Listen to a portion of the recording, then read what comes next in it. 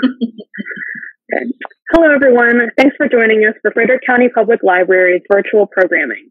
I'm Tessa, an FCPL teen librarian, and today we're talking with Jess Mismer, an FCPS school counselor, and Eva Costello, a clinical supervisor at Frederick's Mental Health Association. We asked local teens for their questions about mental health during quarantine, and Jess and Eva are here to try to answer and provide some resources for teens and their families. Our moderator today is Mackenzie. She's our teen representative and will be asking our questions. So I will let you all go ahead and discuss. Thank you so much for being with us today. I need tools that can help me navigate being home with my family all the time. I feel suffocated, but I know I really can't go anywhere because of the pandemic. What do I do? So I can start? Yeah, go ahead. I think there are a lot of sort of online options to connect to other people. And I think the great thing about social media and those online resources being so present, so available, is that there are specialized groups that you can sort of connect with who might be going through the same things. People who are at home and doing virtual school, not getting a chance to really interact with other people. I think that's sort of a great place to start. Mm-hmm. A lot of different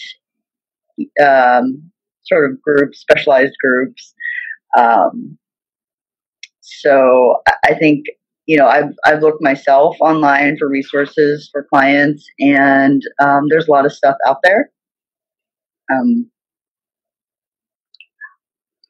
Yeah, I absolutely agree. Right now with virtual learning and being forced to be indoors and do a lot of our socializing online, I say go ahead and spend that time on your screen. If it means you can connect with your friends and talk to your friends, you can play video games together, you can watch movies together with certain applications, or just FaceTime and talk to each other, because it's important to find those connections when we are physically apart.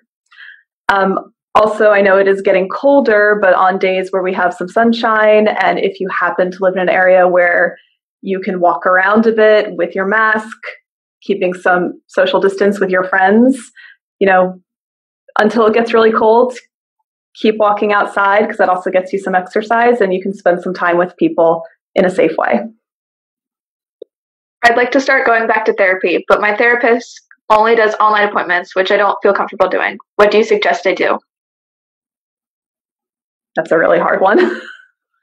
That is really hard. And I know that at the Mental Health Association, we do virtual appointments, but we are also still seeing people in person. We have, taken safety precautions, wearing masks, making sure people are screened at the door before coming into the building. That includes staff and clients. So there are opportunities if seeing someone in person is something you're able to do. I know that online appointments, seeing a therapist virtually might be the only option, and being at home, it is not the most ideal environment to connect with someone that way. I think there are applications for I want to say like chatting for therapy. I can't think of the name right now, but it's something that we can provide a link to, where it's not, if you're worried about being overheard, or you're worried because there's no place in your home where you get any privacy, that's also something that you could look into. Yeah, I want to say there's some applications that also let you text or write to a therapist. Again, I'll get the names so we can provide those resources, but that is really hard. It's not the same talking on a screen, especially if you don't feel you have privacy in your home. So I would say for someone asking this question, you kind of have to weigh the pros and cons. Are you in a point where you still need to connect with your therapist and talk to them? And maybe you can't go into full depth and detail because somebody might be listening or you don't have that space in your home. But it still might be good just to check in with them, even through the screen, just to kind of keep tabs and keep that connection going until you can safely meet with them in person again. It's hard to find a therapist, and if you have somebody already, you want to keep that connection. How do I work with my bipolar disorder? I think that's a pretty loaded question because I think there are a lot of different aspects of being diagnosed with bipolar disorder. So depending on sort of the symptoms that you're struggling with currently, certainly I need to say that if there are any safety issues, if there is any danger of harming yourself or other people, to definitely reach out for emergency services, to get to a hospital, reach out to a close support who can assist you in getting to safety. But I think if you are working with a mental health professional, certainly communicating around that, talking to, if you're taking medications, talking to your prescriber about side effects or symptoms of medications that you may be experiencing, with bipolar disorder, experiencing both depressive symptoms and symptoms of mania can both be really disruptive to everyday life.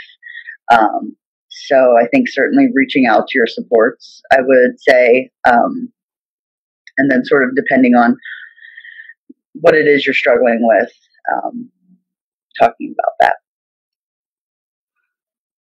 The only thing I'll add to that, because that is much more in Eva's wheelhouse, is if you're not currently connected to a practitioner or you're in between services right now, reach out to your school counselors.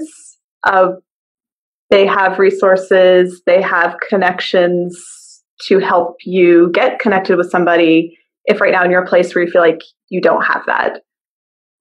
We're mainly here as a resource for mental health in buildings. So if you need to be connected with somebody, you can start that conversation with your school counselor or any trusted adult in virtual school, and they'll get you to the right person. How can I get help for depression and anxiety during quarantine? I think similarly, reaching out for support. Mm-hmm. I think, it's hard when you have a history of depression or anxiety. I think, over the past 8 months, there's certainly been an increase in those symptoms by a lot of people, and that can be really new and it can be scary. It can be really unsettling. I think finding help, and again, if there are any safety concerns, really reaching out to someone immediately. I think, I think that, this question is sort of similar to the bipolar disorder. Just making sure you have support, making sure you're safe. And if you're not sure where to start, just reach out and ask questions. Start with adults in your household if you feel comfortable doing that. Reach out to adults that you work with at school. Again, if they don't have the answer, they can find the answer from somebody or another organization. But just don't keep quiet about it. Keep communicating with people. What are some ways to manage stress during quarantine?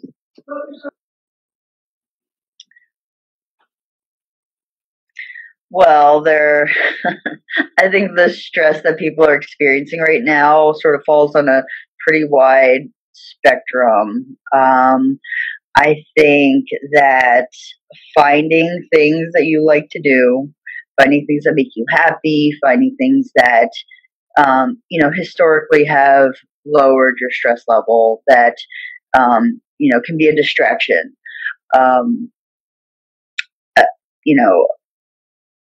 it is getting colder, so getting outside is difficult. But talking to someone or reading, playing a game, sort of the things that you can do safely or feel safe doing. I think everybody's different. Everybody sort of has their own set of coping mechanisms for stress or any sort of disturbing feeling we have, anything that sort of disrupts our normal day-to-day lives. Yeah. I'm going to put on the school hat here, but we know virtual learning is just another stress in what is already a really stressful time.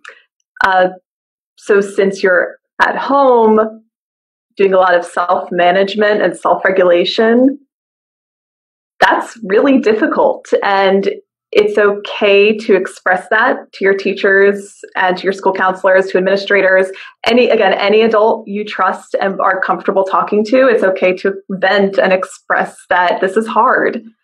And while you're home, finding the ways to maintain routine is really important. The high schools are starting a little later, but getting out of bed, even just moving over to your desk, maybe throwing on a hoodie, not just being in your pajamas. Those little things can kind of help change your focus from, okay, I'm home during this pandemic to, okay, now I'm at school during the pandemic on my computer, but it is something different. A lot of school counselors here agreed maintaining some kind of routine can help manage those stress levels. How can someone be successful when they have ADHD or autism while going to school remotely?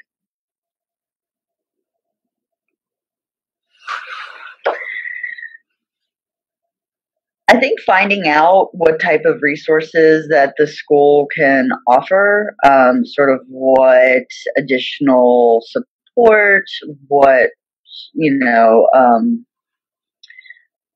I guess typically this isn't really something I'm knowledgeable about, but having that diagnosis, you can be on a specialized plan, like either a behavioral plan or a curriculum plan that will provide that additional support with certain areas. Yeah, absolutely. If you have a 504 plan or an IEP, you should have a case manager and somebody you could reach out to for extra assistance. And, similar to what I said before, trying to find a routine that works in your home with the circumstances will go a long way. Using applications, using electronics, calendars, reminders, Post-it notes, anything you can do to remind yourself what you're supposed to be doing at that time, trying to do similar things at the same time.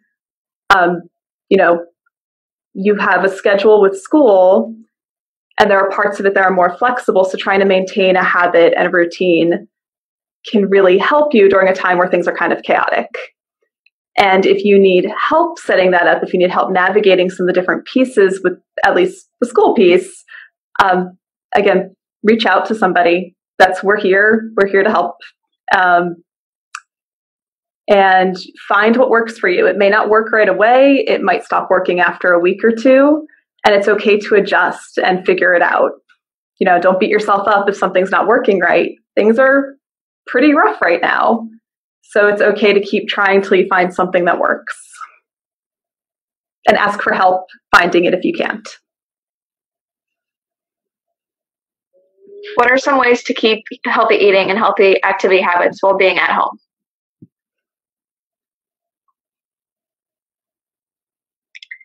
I think this is something that everyone of all ages is sort of trying to address. This is a situation that, being at home so much and just not having those safe opportunities that we might have in the past.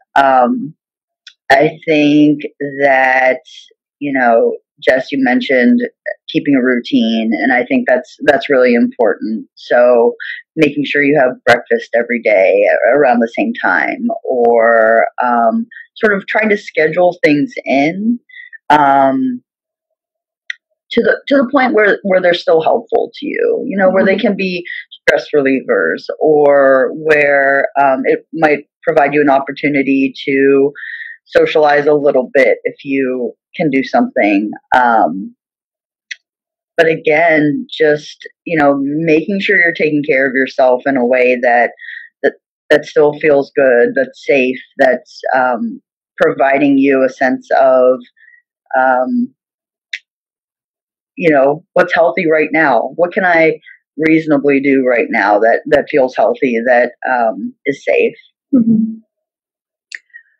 And, you know, even though you're still doing school, it's okay to give yourself breaks. It's okay to say, like, you know what? I'm going to go take a walk around my house. I know for me, I go up and down the stairs every hour just to keep myself moving.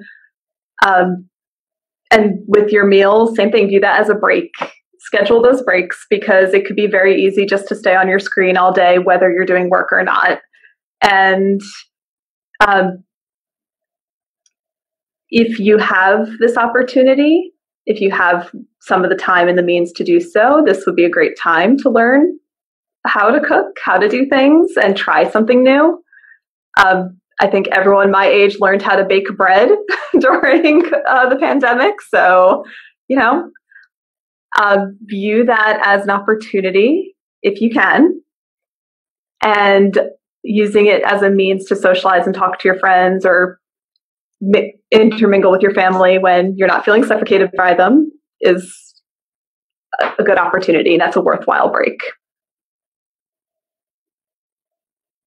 So what can someone do when they're stuck at a home that has a toxic environment that they can't necessarily get out of? I think that's really difficult. I think that's really, unfortunately, common right now. People aren't able to get out of situations where normally they would have school or work or social activities to get the support that they need. I think it's really important to, first of all, find support, whether that's a therapist, whether that's making sure you're checking in with a friend regularly, making sure you're talking to your teachers, or, you know, any other trusted adult, or just making sure you have a connection to someone, just in terms of safety and in terms of your own, you know, mental health and well-being. Yeah, absolutely. Safety is paramount. If you are in a situation where you don't feel safe, and you're worried about your safety, please reach out to somebody. Yes, times are different, but your safety is still important. And if you're in a home where you are unsafe, that does need to be addressed. If it's more of just you need a break from, you know, the emotional burden that might be happening in your house, utilize social media, reach out. There are all kinds of communities on the internet for all walks of life and all ideas and all things. So find your community, and if you need help with that, reach out to your resources. Maybe not so much the adults, but other teens can certainly help with that. And I feel like the library definitely has those resources that you can reach out to. And schools, we're trying to maintain some sense of normalcy. So I know a lot of school clubs are still active. They're through Google Meets, like everything else. But if you were part of a school club that gave you a sense of safety and security, check that they're still active, reach out to the advisor, and see if you can be a part of it. This is kind of related. How can I find ways to socialize when opportunities are limited, but safety is a major concern?